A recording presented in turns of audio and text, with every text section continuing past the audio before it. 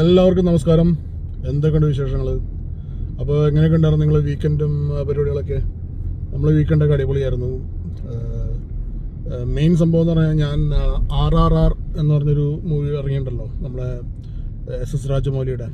അപ്പോൾ അത് കാണാൻ പോയി.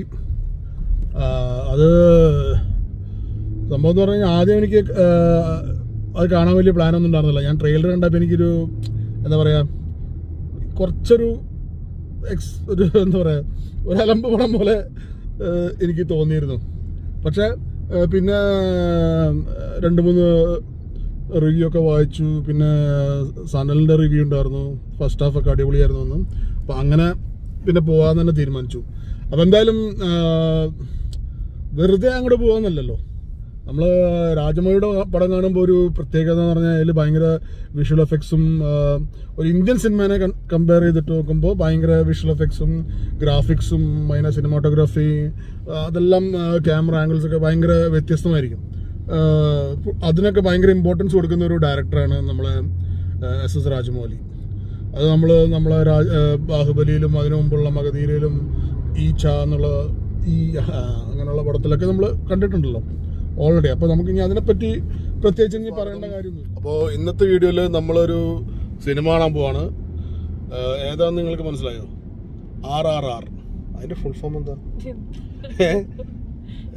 RRRന്റെ ഫുൾ ഫോം എന്താ എനിക്കിപ്പോഴും മനസ്സിലായിട്ടില്ല. എന്താ രാമ് ഭീം അങ്ങനെ എന്തോ സംഭവം. അപ്പോൾ അതിന്റെ അവിടെ പോയിട്ട് അത് മനസ്സിലാക്കിയിട്ട് ഞാൻ നിങ്ങളോട് പറഞ്ഞത് RRRന്റെ ഫുൾ ഫോം എന്നത് ഇപ്പോഴും എനിക്ക് പിടിയിട്ടില്ല. ഞാൻ ശരിക്കും ശ്രദ്ധിച്ചിട്ടുണ്ടായിരുന്നില്ല. അപ്പോൾ ഇന്നത്തെ വീഡിയോയിൽ നമ്മളൊരു സിനിമ കാണാൻ പോകുന്നത് വോക്സ് സിനിമാസ് മിർഡിഫ് സിറ്റി സെന്ററിലാണ് പോകുന്നത്. അപ്പോൾ ഇന്നത്തെ പ്രത്യേകത എന്ന് പറഞ്ഞു കഴിഞ്ഞാൽ ഇവരെല്ലാം ആദ്യമായിട്ട് IMAX എക്സ്പീരിയൻസ് ചെയ്യാൻ പോവാണ്. അപ്പോൾ നമ്മൾ ഹിന്ദിയിലാണ് സിനിമ കാണുന്നത്. മീനുവിന് ഹിന്ദി അറിയാൻ പാടില്ല, അപ്പോൾ അതുകൊണ്ട് ഹിന്ദി പഠിപ്പിക്കാൻ വേണ്ടി മീനുവിനെ RRR സിനിമ കാണാൻ കൊണ്ടുപോവാണ്. ഹിന്ദി ബോലേഗാ नहीं പാറു ഹിന്ദി മാലും? അപ്പോൾ ഇവർ രണ്ടാൾക്ക് ഹിന്ദി പഠിപ്പിക്കാൻ വേണ്ടിയാണ് നമ്മൾ RRR സിനിമ കാണാൻ കൊണ്ടുവന്നത്. അപ്പോൾ പാറു ആണെന്ന് നമ്മളെ ഡ്രൈവർ. അപ്പോൾ പാറു നമ്മളെ കൊണ്ടുപോകാന്ന് പറഞ്ഞിട്ടുണ്ട് സിനിമയ്ക്ക്. അപ്പോൾ ഇവരൊക്കെ വരുന്നുണ്ട്. നമ്മൾ തിയേറ്ററിൽ പോയിട്ട് അവിടുത്തെ കാഴ്ചകളൊക്കെ പറ്റുമെങ്കിൽ കാണിക്കുക. ആൾക്കാർ കൂടുതലുണ്ടെങ്കിൽ റെക്കോർഡ് ചെയ്യാനൊക്കെ ബുദ്ധിമുട്ടായിരിക്കും. എന്ന് പറഞ്ഞാൽ ആൾക്കാരൊക്കെ നോക്കും, ചിലപ്പോൾ അവർക്ക് ശല്യമായി കാണും. അപ്പോൾ ശല്യം ആയാലോ. അപ്പോൾ അതുകൊണ്ട് നമുക്ക് അടുത്ത കാഴ്ചകൾ നമുക്ക് തിയേറ്ററിൽ എത്തിയിട്ട് കാണാം. അപ്പം നമ്മൾ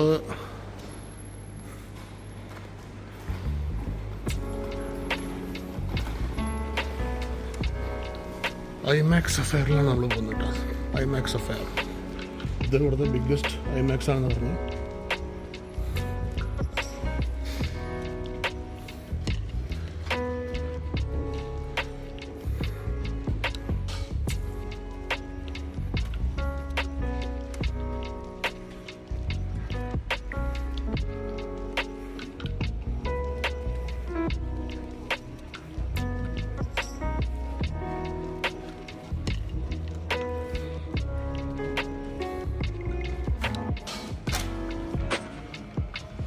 ഒരു സംഭവം കണ്ടില്ലേ, ഇവിടെ തിയേറ്റർ. ഇവിടെ നമുക്ക് കഴിക്കാനുള്ള സംഭവമുണ്ട്. അതാണ് ഈറ്റ് എന്ന അടിയിൽ നടുക്കിൽ വരുന്നത് തിയേറ്റർ.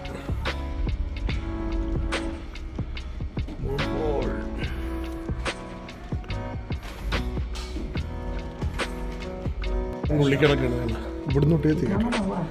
സ്ക്രീനാണ് കണ്ടില്ലേ.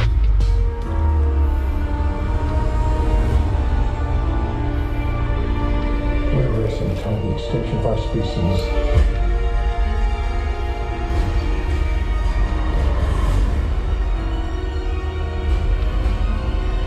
Come back. I always come back.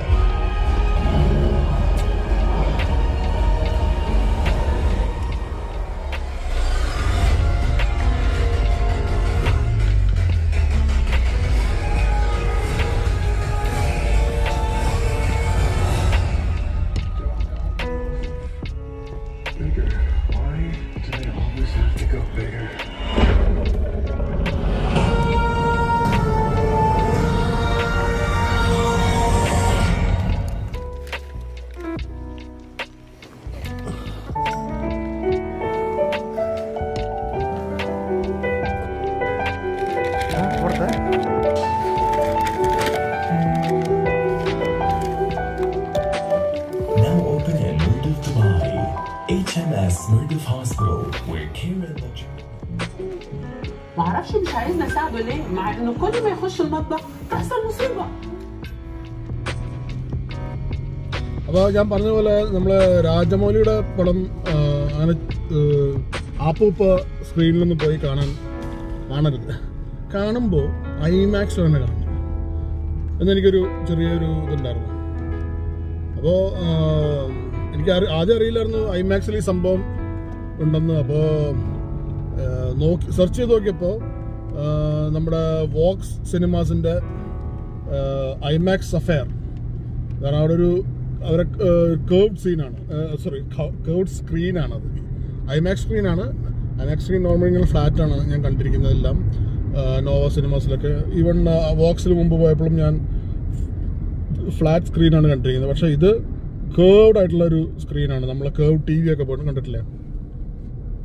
അപ്പോൾ അതിൻ്റെ ഒരു പ്രത്യേകത എന്ന് പറഞ്ഞാൽ നമുക്ക് ഏത് ആംഗിളിൽ ഇരുന്നാലും നമുക്ക് ഒരേ ഒരു ഏത് സീറ്റിൽ ഏത് ഏരിയയിൽ ഇരുന്നാലും നമുക്ക് ഒരേ ആംഗിൾ നമുക്ക് സിനിമ കാണാൻ പറ്റും എന്നുള്ളതാണ് അതിൻ്റെ ഒരു പ്രത്യേകത. അപ്പോൾ സിനിമേനെ പറ്റി ചോദിക്കുകയാണെങ്കിൽ ഞാൻ കുറച്ച് വാക്കുകളൊക്കെ ഓർത്ത് വെച്ചിട്ടുണ്ടായിരുന്നു, അതൊക്കെ മറന്നുപോയിപ്പോൾ. ഭയങ്കര കടിച്ചാൽ പറ്റാത്ത ഇംഗ്ലീഷ് വാക്കുകളൊക്കെ ഉണ്ടല്ലോ, അങ്ങനെ പറയണമെന്നൊക്കെ വിചാരിച്ചിട്ടുണ്ടായിരുന്നു. പക്ഷേ എന്തായാലും എന്നെ സംബന്ധിച്ച് പടം ഒരു എന്താ പറയുക, ഭയങ്കര മാസ് മൂവി, അടിപൊളി മൂവി. നമുക്ക് സ്റ്റാർട്ടിങ് തൊട്ട് എൻഡ് വരെ നമ്മൾ കണ്ടിരിക്കും. പക്ഷെ അതിൻ്റെ ഇടയിൽ കുറച്ച് തല്ലിപ്പൊളി സീക്വൻസസ് ഒക്കെ ഉണ്ട് എന്ന് പറയാതിരിക്കാൻ പറ്റില്ല. എന്നാലും ഒരു ഓവറോൾ എടുക്കുമ്പോൾ they have done it superbly. പ്രത്യേകിച്ച് എടുത്ത് പറയേണ്ടത് എല്ലാവരും പറഞ്ഞ പോലെ തന്നെ ഫസ്റ്റ് ഹാഫ് ഭയങ്കര രസമായിട്ടുണ്ട്. ശരിക്കും നമ്മളെ എന്താ സീറ്റിൽ പിടിച്ചിരുത്തുന്ന ലെവലിലുള്ളൊരു ഫസ്റ്റ് ഹാഫ് തന്നെ പറയാം. ഇതൊരു ത്രില്ലറൊന്നുമല്ലല്ലോ, എന്നാൽ പോലും അത്രയും നന്നായിട്ട് നല്ലൊരു എൻഗേജിങ് മൂവിയായിരുന്നു. എന്താ പറയുക, ഒരു ഹിസ്റ്റോറിക് ആക്ഷൻ മൂവി എന്നൊക്കെയാണ് ഇതിനെ പറയാൻ പറ്റുന്നത്. ഹിസ്റ്റോറിക്കൽ ഇമ്പോർട്ടൻസ് ഉള്ള ആക്ഷൻ മൂവി. പക്ഷെ എന്നാലും അത് ഹിസ്റ്ററി ആയിട്ട് വല്ല ബന്ധമുണ്ടോ എന്ന് ചോദിച്ചു കഴിഞ്ഞാൽ ഇല്ലതാണ്. ഒരു എന്താ പറയുക, I don't think it has got any significant connection to the Indian history or നമ്മളെ ബ്രിട്ടീഷ് കാലത്തുള്ള റൂളിനായിട്ടുള്ള എന്തെങ്കിലും ഒറിജിനലി ബന്ധമുണ്ടോ എന്ന് ചോദിച്ചു കഴിഞ്ഞാൽ ഇല്ല. അത് 100% ആണെന്ന് നമുക്ക് ആ ഫിലിം കാണുമ്പോൾ നമുക്ക് മനസ്സിലാവും. പക്ഷേ എന്നിരുന്നാലും നമ്മളെ മനസ്സിലാ ഒരു ഫീലിംഗ് വരുത്തുന്ന രീതിയിലുള്ള ഒരു കഥയാണ് രാജമൗലി നമ്മളോട് പറയുന്നത് ഈ RRR എന്ന് പറഞ്ഞാൽ. ഒരു ഇന്ത്യൻസിൻ്റെ ബ്രിട്ടീഷ് എംപയറിന് അഗെയിൻസ്റ്റ് ആയിട്ടുള്ള സ്ട്രഗിൾ, അതും അങ്ങനെ റിവോൾട്ട്, അങ്ങനെയുള്ള സംഭവങ്ങളൊക്കെ അതിൽ ശരിക്കും കാണിക്കുന്നുണ്ട്. പിന്നെ ഈ രാം എന്ന് പറഞ്ഞൊരു ക്യാരക്ടർ ഉണ്ടല്ലോ, അതിൽ 3 ക്യാരക്ടറാണ്, 3 അല്ല 2 രണ്ടാൾക്കാരാണ് മെയിൻ, രാമും പിന്നെ ഭീമും. ഭീം NTRും പിന്നെ രാംചരൺ രാമും ആയിട്ട് അഭിനയിക്കുന്നത്. അപ്പോൾ എന്താ സംഭവം എന്ന് പറഞ്ഞു കഴിഞ്ഞാൽ, ഈ എനിക്ക് തോന്നിയൊരു കാര്യം, റാം എന്ന് പറഞ്ഞാൽ ആ ക്യാരക്ടറിൻ്റെ കോസും അതിൻ്റെ ഒരു എന്താ പറയുക, അയാൾ എന്തിനാണ് ആ റിവോൾട്ടിന് തയ്യാറാവുന്നതും അങ്ങനെയുള്ളതൊക്കെ കുറച്ചും കൂടി ഒരു എന്താ പറയുക, നമുക്ക് കൺവിൻസിങ് ആയിട്ടുള്ളൊരു കോസും അതൊക്കെയാണ്. ഭീമിൻ്റെ കഥാപാത്രത്തിൻ്റെ കോസ് എന്ന് പറഞ്ഞു കഴിഞ്ഞാൽ അത് എനിക്കത്ര വലിയ കൺവിൻസിങ് ആയിട്ട് തോന്നിയില്ല. ഞാൻ കഥ പറയുന്നില്ല, അതുകൊണ്ട് കഥ പറയാൻ പറ്റില്ല, നിങ്ങൾ പലരും കാണാത്തവരുണ്ടായിരിക്കും. ഇപ്പോൾ അത് ഞാൻ പറഞ്ഞിട്ട് സ്പോയിൽ ചെയ്ത് നല്ലതല്ല. അപ്പോൾ എന്തായാലും എനിക്ക് അത്ര കൺവിൻസിങ് ആയിട്ട് തോന്നിയില്ല ആ കോസ്. ഞാൻ പറഞ്ഞത് അവരെ കഥാപാത്രം അതൊന്നുമല്ല, അവരെ കോസ് എനിക്ക് കൺവിൻസിങ് ആയിട്ട് തോന്നിയില്ല എന്നാണ് ഞാൻ പറയുന്നത്. പിന്നെ എന്ന് പറഞ്ഞു കഴിഞ്ഞാൽ എടുത്തു പറയേണ്ടത് പടത്തിലെ സ്റ്റണ്ട്സ്, അതൊക്കെ ബ്രില്യൻ്റ് ആയിട്ടുണ്ട്, നല്ല രീതിയിൽ അവർ ചെയ്തിട്ടുണ്ട്. അതുപോലെ തന്നെ സ്പെഷ്യൽ എഫക്ട്സ് എന്ന് പറഞ്ഞു കഴിഞ്ഞാൽ ഒരു രക്ഷയില്ല. ഇന്ത്യൻ സിനിമയിൽ ഇത്ര ക്ലാരിറ്റിയിൽ ഇത്ര പെർഫെക്റ്റ് ആയിട്ട് സ്പെഷ്യൽ എഫക്ട്സ് കാണിച്ചിരിക്കുന്ന ഒരു മൂവി എനിക്ക് തോന്നുന്നു ബാഹുബലി 2-നേക്കാളൊക്കെ കൂടുതൽ പെർഫെക്ഷൻ ഈ മൂവിയുടെ സ്പെഷ്യൽ എഫക്ട്സിൽ വന്നിട്ടുണ്ട്. അത് ഓരോ സീനിലും നമുക്ക് എവിഡന്റ് ആണ്. പ്രത്യേകിച്ച് ഞാനിപ്പോ അത് പുലിമുരുകന്റെ പുലിനെയായിട്ടൊന്ന് കമ്പയർ ചെയ്ത് നോക്കി.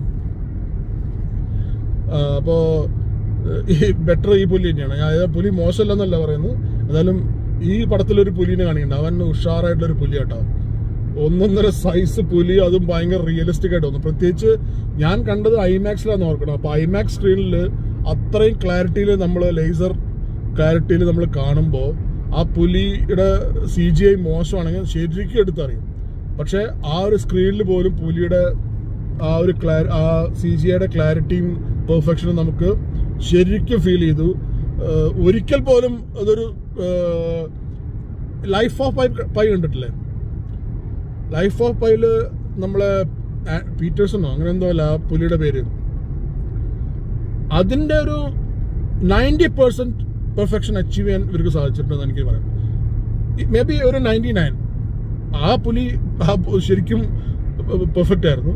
പക്ഷെ അതിന്റെ അടുത്തെത്തുന്ന ഒരു പെർഫെക്ഷൻ ഇവർക്ക് അച്ചീവ് ചെയ്യാൻ പറ്റിയിട്ടുണ്ട്. പിന്നെ ഏറ്റവും കിടലം സീൻ എനിക്ക് ഇഷ്ടപ്പെട്ടത് അറിയോ? അതിലൊരു സീനുണ്ട്, ഈ പുലികളും നമ്മളെ ഭീമും എല്ലാം കൂടി ഒരു കൂടിനുള്ളിൽ നിന്ന് ഇങ്ങനെ എടുത്തു ചാടുന്നൊരു സീനുണ്ട്. അതൊരു എന്താ പറയാ, രോമാഞ്ചം വരുന്നൊരു സീനാണ്. ഭയങ്കര ഹെയർ റൈസിങ് മൂവ്മെന്റ്സ് ഒക്കെ പറയില്ലേ, അത് കിടിലായിട്ടുണ്ട്. അത് ഓരോ ഈ പടത്തിലെ ഓരോ എന്താ പറയാ പല ഇതുപോലത്തെ നമ്മളെ ത്രസിപ്പിക്കുന്ന സീനുകളുണ്ട്. നമ്മളെ എന്താ പറയാ അങ്ങനെ ആക്കില്ല, അതുപോലത്തെ കുറെ സീനുകളുണ്ട്. അതൊക്കെ കിടിലായിട്ടുണ്ട് ശരിക്കും. അതിലൊക്കെ ശരിക്കും രാജമൗലി എന്ന് പറഞ്ഞൊരു ഡയറക്ടറെ കഴിവ്, മികവ്, അതൊക്കെ ഈ പടം കാണുമ്പോൾ നമുക്ക് അതിൽ മനസ്സിലാവും. പിന്നെ സ്റ്റോറി എന്ന് പറയുമ്പോൾ അതിൽ വലിയ അർത്ഥമില്ലാത്തൊരു സ്റ്റോറി തന്നെ നമുക്ക് പറയാം. വേറെ ഒരു ഒരിക്കലും സംഭവിക്കാൻ പറ്റാത്തൊരു സ്റ്റോറി. ചിലപ്പോൾ ഒന്ന് സംഭവിക്കാതിരിക്കാം, എന്നാലും ഒരു 70% ഇങ്ങനത്തെ ഒരു സംഭവം ഒന്നും സംഭവിക്കില്ല. എന്ന് പറഞ്ഞു കഴിഞ്ഞാൽ ബ്രിട്ടീഷ് എംപയർ എന്ന് പറഞ്ഞു കഴിഞ്ഞാൽ നമ്മളെ ഇള്ളക്കളിയല്ല, നമ്മളെ കേരള പോലീസ് പോലത്തെ സംഭവം ഒന്നും അല്ലല്ലോ ഇത്. അവര് ഞാൻ കളിയാക്കി പറയല്ല കേട്ടോ, കാര്യമായിട്ട് പറഞ്ഞതാണ്. അപ്പോൾ അവരായിട്ടൊക്കെ മുട്ടിയിട്ട് ഇങ്ങനെയൊക്കെ പ്രശ്നം ഉണ്ടാക്കിയിട്ട് ഇതൊക്കെ ഒപ്പിക്കുക എന്ന് പറഞ്ഞു കഴിഞ്ഞാൽ എളുപ്പമുള്ള കാര്യമില്ല. അത് അന്നത്തെ കാലത്ത് അവരുടെ കയ്യിൽ മാത്രമേ ടെക്നോളജി ഒക്കെ ഉണ്ടായിരുന്നുള്ളൂ. അപ്പോൾ അവരായിട്ട് അങ്ങനെ ബ്രിട്ടീഷ് എംപയറായിട്ട് മുട്ടി തോൽപ്പിക്കുക എന്നൊക്കെ പറയുമ്പോൾ അതൊരു എന്താ പറയാ നടക്കാത്തൊരു സ്വപ്നമാണെന്ന് തന്നെ നമുക്ക് പറയാം. പ്രത്യേകിച്ച് ഇതിൽ കാണിച്ചിരിക്കുന്ന രീതിയിലൊക്കെ ഇതൊരു എന്റർടൈനർ മൂവി എന്നുള്ള ഒരു ഫിക്ഷണൽ മൂവി എന്നുള്ള രീതിയിൽ, ഒരു അഡ്വഞ്ചർ മൂവി എന്നുള്ള രീതിയിൽ നമുക്ക് അഡ്വഞ്ചർ അല്ല, ഒരു ആക്ഷൻ മൂവി എന്നുള്ള രീതിയിൽ നമുക്ക് ഇതിനെ ഒരു മൂവി പോലെ നമുക്ക് കാണാം. അല്ലാണ്ട് റിയാലിറ്റി ആയിട്ട് ഇതൊരു ബന്ധമൊന്നുമില്ല. റിയാലിറ്റിയിൽ ഇങ്ങനെ നടക്കൂല. അപ്പൊ അത് ഞാൻ ഒരിക്കലും ഈ മൂവിനെ ഒരു റിയാലിറ്റി ആയിട്ട് കമ്പയർ ചെയ്യുന്നില്ല. എന്ന് പറഞ്ഞാൽ റിയാലിറ്റികൾ നടക്കും എന്ന് ഞാൻ ഒരിക്കലും പറയുന്നില്ല.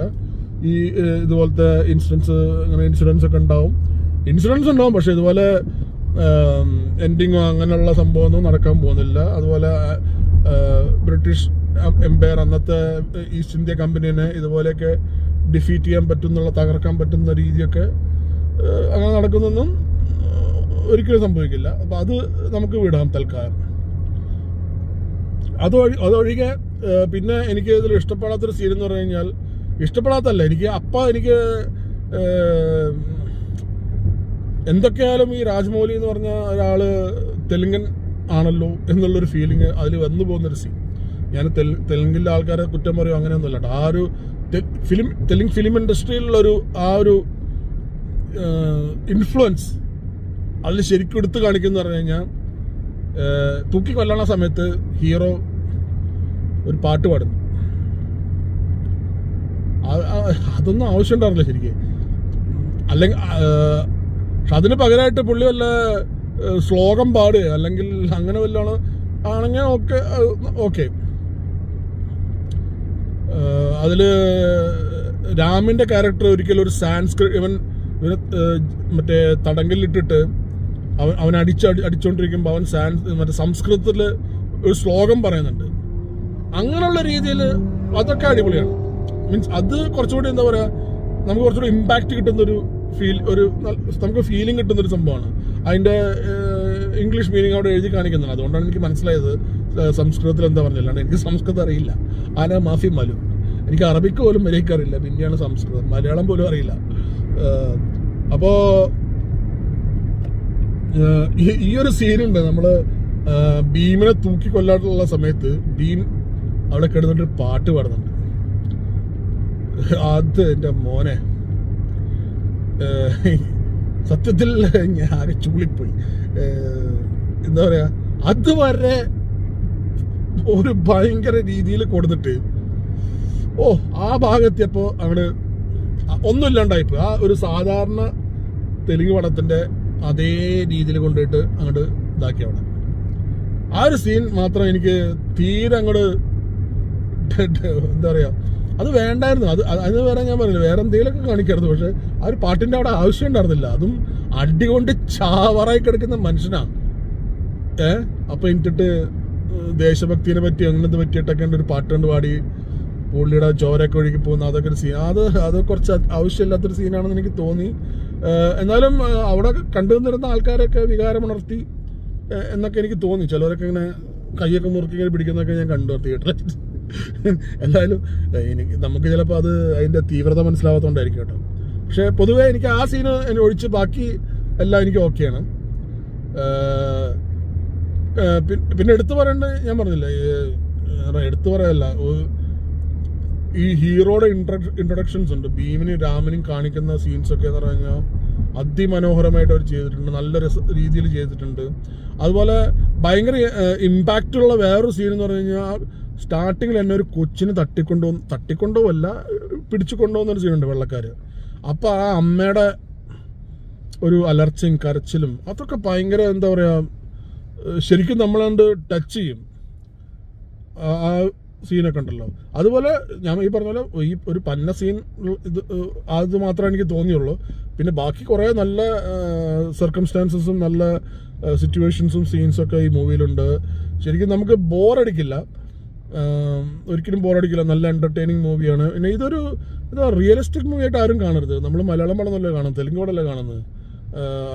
പക്ഷെ നമ്മൾ ബാഹുബലി കണ്ടു, അതും റിയലിസ്റ്റിക് ഒന്നുമല്ല, ഫിക്ഷണൽ മൂവിയല്ലേ. ഇതൊരു ഫിക്ഷണൽ മൂവിയാണ്, അതിനനുസരിച്ചിട്ട് കാണാം. എന്നാൽ പോലും മറ്റുള്ള തെലുങ്ക് മൂവീസിനൊക്കെ കമ്പയർ നോക്കുമ്പോൾ ഇത് വേ ഡിഫറെൻ്റ് ആണ്. പിന്നെ വേറെ എടുത്തു പറയേണ്ട ഒരു കാര്യം, ഇന്ത്യൻ മൂവി ചരിത്രത്തിൽ തന്നെ ഇത്രയും പെർഫെക്റ്റ് ആയിട്ടുള്ള ഒരു ഗ്രാഫിക്സ് ചെയ്ത ഒരു മൂവി ഞാൻ ഇതുവരെ കണ്ടിട്ടില്ല. ഒരെണ്ണം കണ്ടിരുന്നു, തുമ്പാദ്. പക്ഷെ അതിനേക്കാളൊക്കെ കൂടുതൽ ഗ്രാഫിക്സ് ഈ പടത്തിൽ ആവശ്യം വന്നിട്ടുണ്ട്. എന്ന് പറഞ്ഞു കഴിഞ്ഞാൽ ഒരു ബ്രിട്ടീഷ് എംപയറിന്റെ കാലം മൊത്തം അതിൽ അവർ എടുത്ത് കാണിക്കുകയാണല്ലോ. അപ്പോൾ അതിൽ പല സംഭവങ്ങൾ അവർ ഗ്രാഫിക്സിന് വേണ്ടി ഉപയോഗിച്ചിട്ടുണ്ടാവും, പല പ്രോപ്സ് ഉപയോഗിച്ചിട്ടുണ്ടാവും. അപ്പോൾ ആ വകയ്ക്ക് ചിന്തിക്കുമ്പോൾ ശരിക്കും നമ്മൾ ആ ഡയറക്ടറിങ് പുള്ളിയുടെ ക്രൂവിനെ നമ്മൾ നമിക്കണം. അത്രയും ഈ യൂണിഫോമിലെ പെർഫെക്ഷൻ, അവരെ ഏറ്റവും എനിക്ക് ഇഷ്ടപ്പെട്ടു ലാംഗ്വേജിലെ പെർഫെക്ഷൻ. വെള്ളക്കാർ ഇംഗ്ലീഷ് ലാംഗ്വേജ് സംസാരിക്കുമ്പോൾ അതിലെ പെർഫെക്ഷൻ എന്ന് പറഞ്ഞാൽ അടിപൊളി. ഞാൻ പറഞ്ഞ ഒരു ഓക്സ്ഫോർഡ് ഇംഗ്ലീഷ് ഒന്നും ആയിരിക്കില്ല സംസാരിക്കുന്നതായാലും അടിപൊളി ഇംഗ്ലീഷ് ആക്സെന്റ് ഉണ്ട്. ഒരു ബ്രിട്ടീഷ് ആക്സെന്റ് കറക്റ്റായിട്ട് വരാൻ അവർ ശ്രമിച്ചിട്ടുണ്ട്. അതന്നെ ഒരു വലിയ. അതുപോലെ തന്നെ അവർ അധികം നമ്മൾ പല പലതും കണ്ടിട്ടുള്ളതാണ്. വെള്ളക്കാരൊക്കെ മലയാളം പറയുന്നതും ഹിന്ദി പറയുന്നതൊക്കെ നമ്മൾ കണ്ടിട്ടുണ്ട്. മലയാളത്തിൽ കുറച്ചൊക്കെ പറയുന്നത് കേട്ടിട്ടില്ലേ, തമിഴ് സംസാരിക്കുന്നത്. അങ്ങനത്തെ വലിയ കോമഡി ഒന്നും ഇതിൽ കാണിച്ചിട്ടില്ല.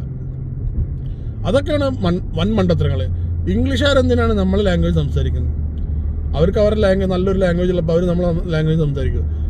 അപ്പോൾ പല പടത്തിലും നമ്മൾ കാണും, പ്രത്യേകിച്ച് തമിഴ് പടത്തിലൊക്കെ നമ്മൾ കണ്ടിട്ടുണ്ട്. വെള്ളക്കാരൊക്കെ പുറത്തു പോയിട്ട് എന്ത് സംസാരിക്കും, അവർക്ക് എല്ലാവർക്കും തമിഴ് അറിയാം. അതുപോലെ തന്നെ ഹിന്ദിയിലും ഞാൻ കണ്ടിട്ടുണ്ട്, അവർക്ക് എല്ലാവർക്കും ഹിന്ദി അറിയാം, ഹിന്ദിയിലേ സംസാരിക്കുള്ളവർ. മലയാളത്തിൽ പിന്നെയും കൂടെ കുറച്ചുകൂടി ഒരു എന്താ പറയുക റിയാലിറ്റി ഞാൻ കണ്ടിട്ടുണ്ട്. അവർ അധികം മലയാളം സംസാരിക്കില്ല. കാരണം നമുക്ക് തന്നെ അറിയാം മലയാളം നമുക്ക് തന്നെ പഠിക്കാൻ ബുദ്ധിമുട്ടാണ്. പിന്നെ അങ്ങനെ പാവം ഇംഗ്ലീഷുകാരും അറബികളൊക്കെ മലയാളം പഠിക്കും. അപ്പോൾ എനിവേ ഇതിൽ ആ കാര്യം അവർ കറക്റ്റായിട്ട് ചെയ്തിട്ടുണ്ട്. ഇംഗ്ലീഷ് സംസാരിക്കുന്നുണ്ട്. ഇത് ഓർക്കുമ്പോൾ മരക്കാരെ നമ്മൾ ഓർമ്മിക്കണം. മറ്റേ പോർച്ചുഗീസ് നമ്മളെ നാട്ടിൽ വന്നിട്ട് ഇംഗ്ലീഷ് ചളളാന്നുകൊണ്ട് സംസാരിക്കുന്ന ഒരു സീനൊക്കെ ഉണ്ടായില്ലേ, പോർച്ചുഗീസുകാർ.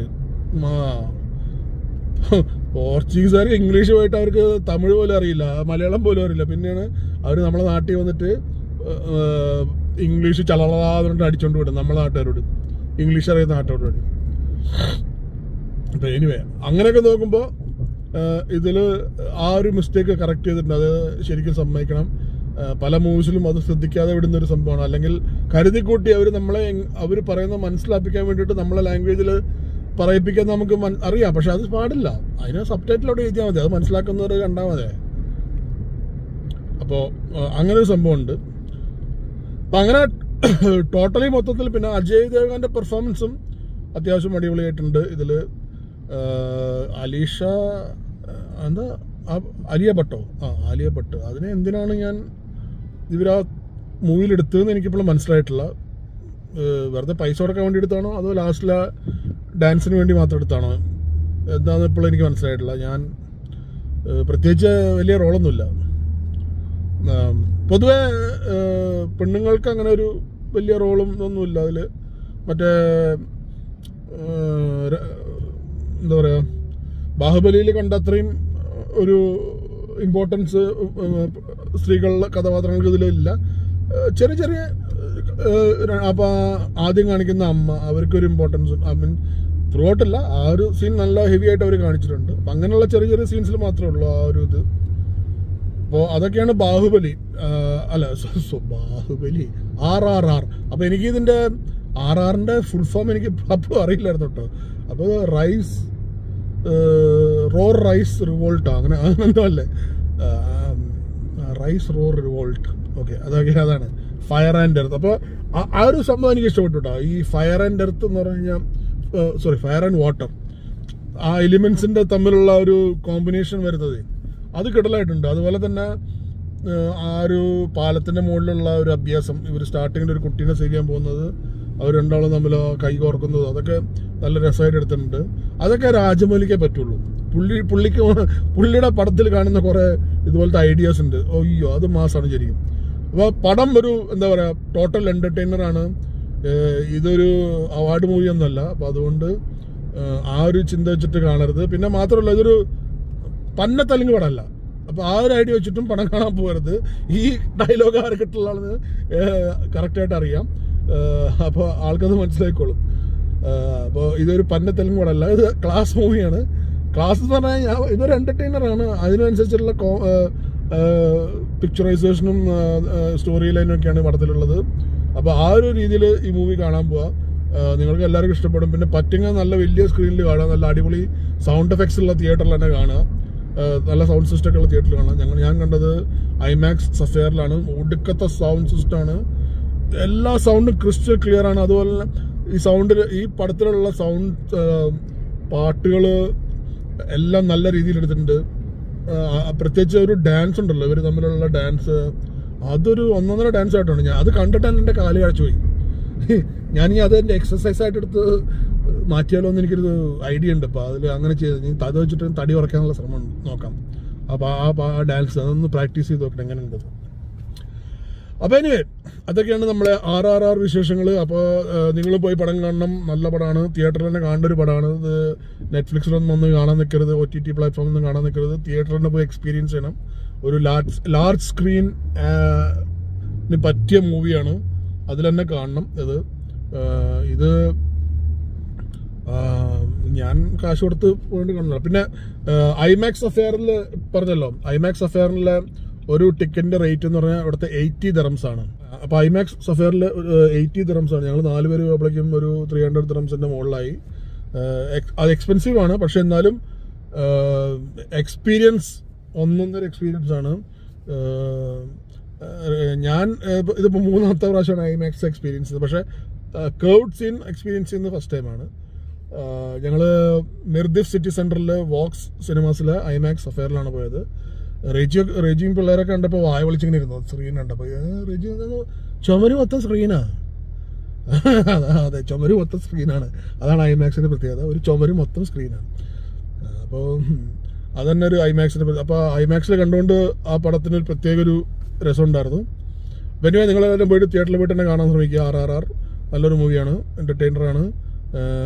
പിന്നെ അടിപൊളി സൗണ്ട് എഫക്ട്സ് ഉണ്ട്, അടിപൊളി ഗ്രാഫിക്സ് ഉണ്ട്.